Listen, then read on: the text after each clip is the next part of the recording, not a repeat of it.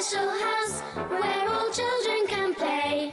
It's a special house that loves animals and pets. So wait and you'll see, and you will never forget.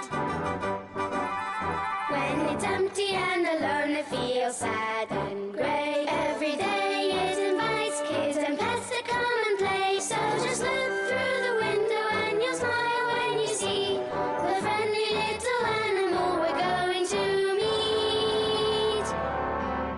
1, 2, 3, hey! This is an elephant. It's a special house that loves magic and games.